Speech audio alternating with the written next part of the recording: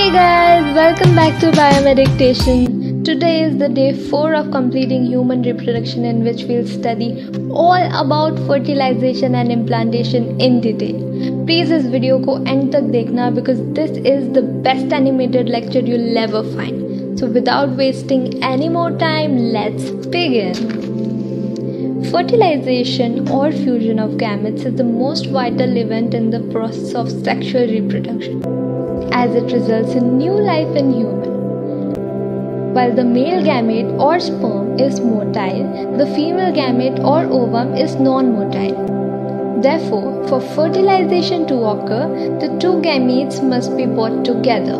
This is achieved by insemination, where the penis releases semen with thousands of sperms into the vagina.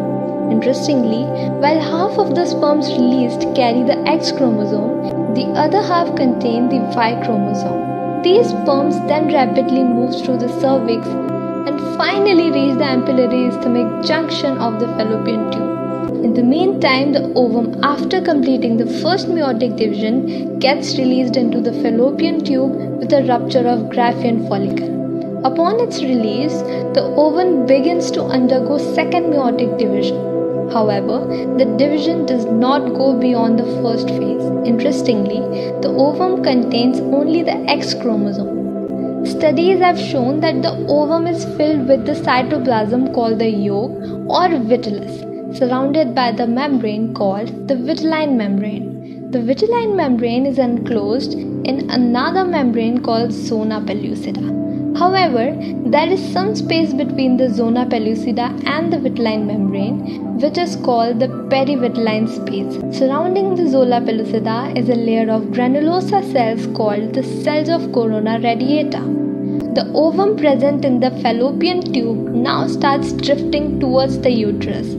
Once it reaches the ampullary isthmic junction, the ovum gets bombarded by several thousand sperms. However, only one sperm penetrates the zona pellucida and initiates the fertilization process.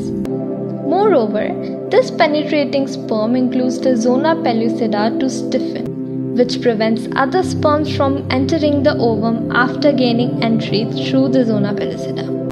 The acrosome present over the sperm's nucleus starts secreting enzymes that aids the sperm head to get through the ovum cytoplasm.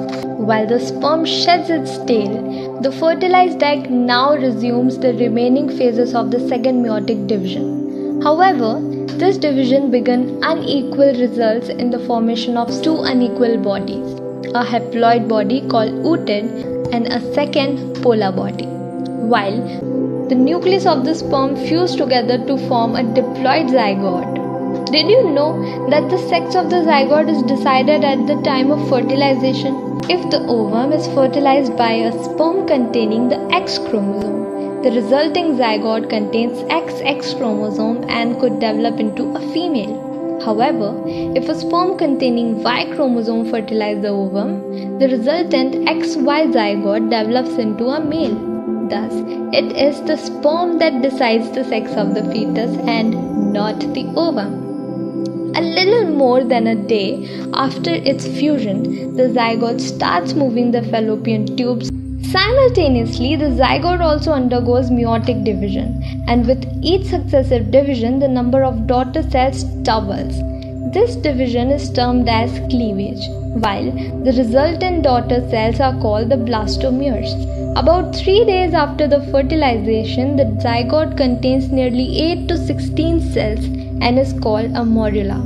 Over a period of 2 days, the morula descends down into the uterus and transforms itself into a blastocyst, a hollow ball composed of about 100 blastomeres, which are arranged in 2 layers. The outer layer, called the trophoblast, eventually gives rise to the placenta, while the inner layer, consisting a group of cells called the inner cell mass, eventually differentiates to form the embryo. Interestingly, at the blastocyst stage, the zygote, now called the embryo, gets attached to the uterus as the trophoblast grows outwards and penetrates the endometrial lining of the uterus. In response, the endometrial cells divide and start surrounding the blastocyst.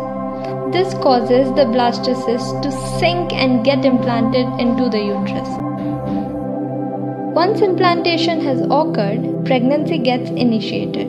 Moreover, after implantation, inner cell mast cells get differentiated and begin to form embryo. Embryo formation is a complex process that begins with fertilization and ends with implantation of the embryo. If you are new, I'd like to say, go watch all the parts of human reproduction and check out the playlist section of our channel. I'm sure you'll find some amazing stuff that will help you. Also, don't forget to like, comment the topic or chapter you want our next video on, because we upload every day 10:30 AM.